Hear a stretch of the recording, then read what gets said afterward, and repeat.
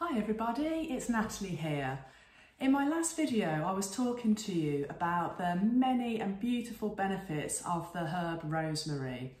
So today I have brought my little rosemary plant back again, and I've got a few other things. So today I was thinking I would talk you through the very easy recipe to make a rosemary wine. Now, the reason for making this, as I said last time, is that rosemary is a really good memory booster, and it's even effective for people suffering with dementia. So one of the ways that this can be taken is as a wine after your evening meal.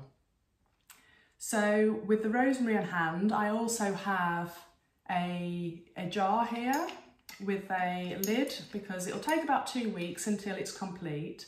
So I have already pre-sterilised the jar. I took off the lid first and boiled that separately, and the jar I washed and then I put in the oven on 120 degrees for about 20 minutes.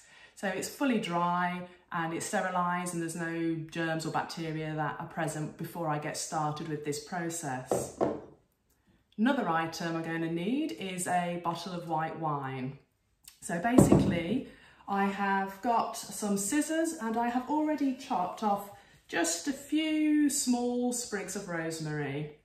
I've washed them and then I'm just going to dry them with some kitchen roll. And that process of drying, the way I'm just scrunching it together here, it will gently bruise the rosemary sprigs, and that in turn will help release some of the oils inside when it goes into the wine to sit. So having just those few simple items to hand is all you need to start your rosemary wine.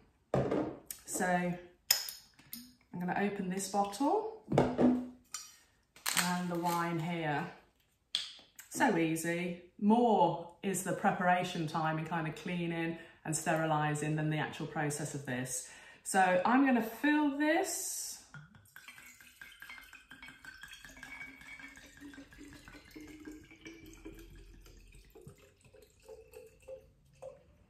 There we go, so it's got a nice volume in that bottle. It's not a very big bottle, it probably holds about 300 millilitres or thereabouts. But you can do whatever size you want, according to how much of it you think you might want to use. And then once I've got my wine in there, I'm just going to pop the bruised sprigs of rosemary inside, like so. Okay, so I've got those inside, and I've got a lid which I can just fasten here. And I'm just going to invert it a few times to make sure that the sprigs are all in there, sitting there.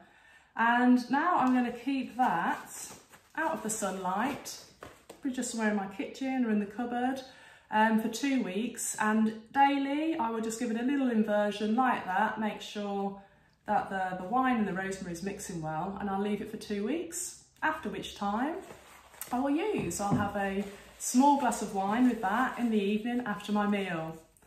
So that is just how easy it can be to make some of your own home remedies which can be beneficial for whatever it is you're looking for. In this case, a little memory booster. And I hope that serves you well today.